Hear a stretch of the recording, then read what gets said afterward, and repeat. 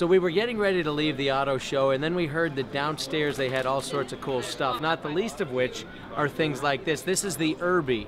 We'll talk more about this in a minute, but the bottom line is the kind of innovation that has made America the cradle of automation as it relates to automobiles and movement is things that are like this right here. It's the things we've seen upstairs, it's the things that we've seen downstairs. This is a little company that is currently making their products in California. Deep down inside, they know they want to make these products in Kentucky.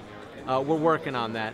But in the meantime, this is the kind of fun stuff that comes out of creative minds putting engineering to work. Follow along. These cutting-edge designed bikes, these Urb-E bikes that we were just talking about, are literally the brainchild of Grant Delgatti. This is a guy who conceived of this. He is a designer, he teaches design, but a lot of times things are theoretical. This is where you take something that's an idea, you turn it into something that you can actually buy. If you're interested in owning one of these, and who in Kentucky wouldn't want to own one of these, you can check it out at the website on the bottom of this screen.